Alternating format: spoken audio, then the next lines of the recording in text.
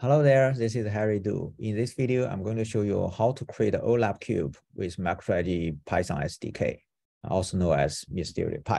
OLAP cube is also known as intelligence cube, and it uses the attribute matrix from MicroStrategy schema and to create a cubes. So let's get started. First, I'm going to set up some session. So this is the login I'm going to use. I'm going to connect my environment, provide a login. So in order to create a queue, I need to prepare some data. So in order to create a queue, I need to have a list of attribute IDs and matrix IDs. So I'm going to import these two modules. I'm going to use the attribute class to create a to look up the attribute. I'm going to use the list attribute to list the attribute available for me to use. I'm going to use a matrix to look up matrix by ID. I'm going to use this to list all the metrics I can use. And this is just for exploratory. And when you create actual queue, you actually can use this ID. So if you know this ID already, you actually don't need to use this to look up. So if you know this ID already, you can just use an ID and name and create a queue based on the ID. So for this demo, I have a bunch of IDs I want to use. I'll show you how to discover those IDs. So I'm going to use category, year for attributes, and profit and revenue for metrics. So let's define this. So let's include this package and also define this JSON. Okay, next I'm going to show you how to look up the attribute, right? If you don't know what is attribute you want to use, what is ID you want to use, you can use this list attribute function to look up. If you run this, it will show you a list of attribute and create the attribute of object, right? You have ID and name. So for example, category is the one I want to use. I have an ID here, right? With this list attribute method, you can also do search. So if you look at the documentation, there's a search pattern you can use. Search pattern you can use. You can search by exact match or begin with or contains, and you pass in the name. And you can also set up some filter. You can filter by creating dates, right? Creating time and other things. You can also get a result in different format. You can do two dictionary. You can also set up limit how many results you want to return. So similarly, you can also do this for metrics. You can also list all the available metrics in the project.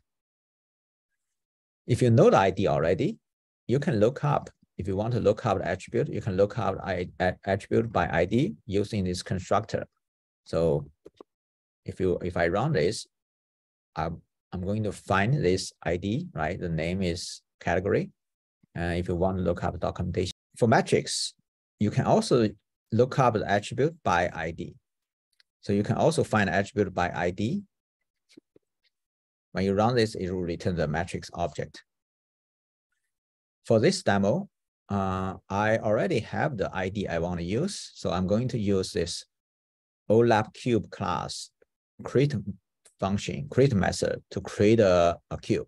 So to run this cube method, I need to have a name, which is my cube's name. I need to have a folder ID, which is the folder I want to put my cubes in. I need to have a list of attribute, and this each item in the attribute will be a dictionary with the data like, let me clean up here. The data is like this. So it's a dictionary with ID and names. So in this, I'm going to create a cube with with one attribute and one matrix. One metric and one attribute. So let's run this.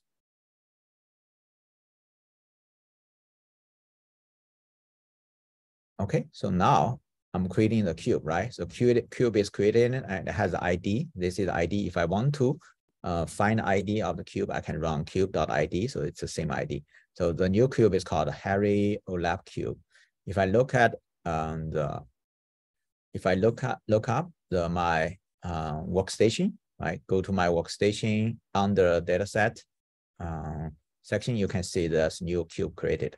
If I try to edit this, you see it's not a published. It shows a message says it's not published. The cube object is created, but the cube has no data, right? We haven't published any data to the cube yet. So in order to publish the data, you can call publish cube.publish to publish data into the cube. If I call this, it will send the request to publish cube. Depending on how big is the cube, it may take some time. So for my cube, it's pretty small. So let me close this and try to open this again. If I open this again, you see the data is ready, right? I have 3 years and with some metric value. Okay, so that's my cube. Next, I'm going to show you some of the properties in the cube, right? So once you have a cube object, okay, you can fetch the cube by ID. So I know the ID. So this is the new cube ID I just created. I'm going to copy this ID and post here and run this. I will have a cube object. So I can look up, I can print out my cube object. So this is my cube object. I can look up all the properties in my cube. So I can check attribute in my cube, which is year. I can look up a list of metrics. I only have one, profit. I can also look up the attribute element in the cube. By year, we have three, right? 3 attribute element. It's consistent with this. So I can also call this method list the properties to list all the properties on my cube. I can also look up the VLDB settings, right? And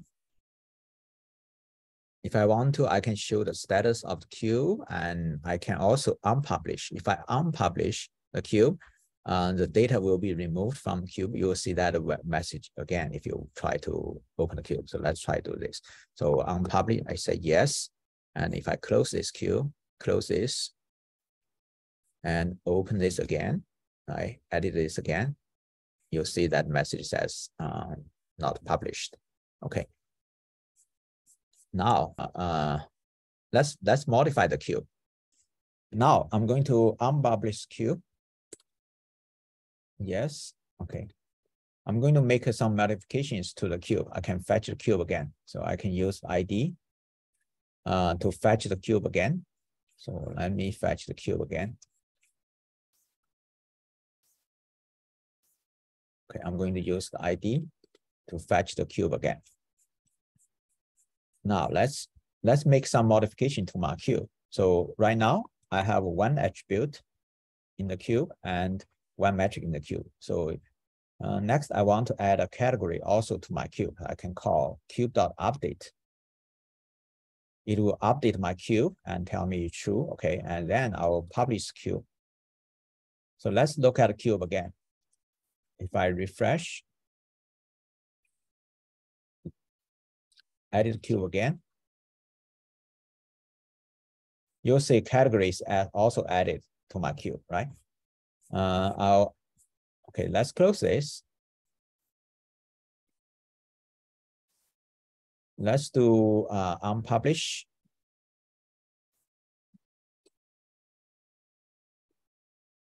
And I'll make another modification. So let's update the cube with just with category and a profit. So if I call this, my cube will have 1 attribute, 1 metrics. Attribute is category and metric is profit.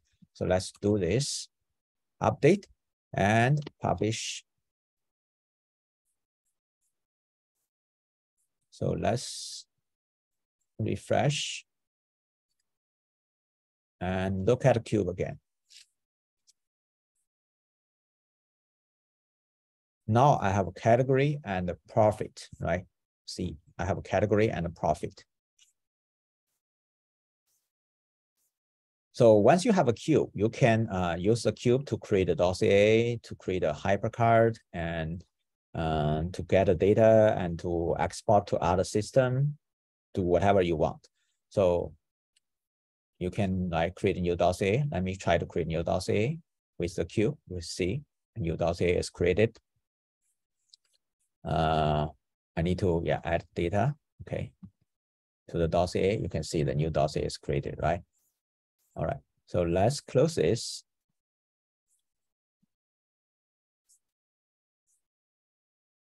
If you want to delete the cube, you can call cube and delete. It will delete the cube. So if I select this, it will ask me confirmation. So if I say yes, the cube will be deleted. You can also pass in the argument. This will be tell the delete method to whether to prompt or not. So since the cube is deleted, let's go back to my workstation. If I refresh this, you will see this will be gone. Right, the cube is gone. So let's recap. So in this video, I show you how to create a OLAP cube and how to modify the OLAP cube and how to publish the cube and how to look up information for you to create this cube and how to delete the cube. Thank you for watching. I'll see you next time. Bye-bye.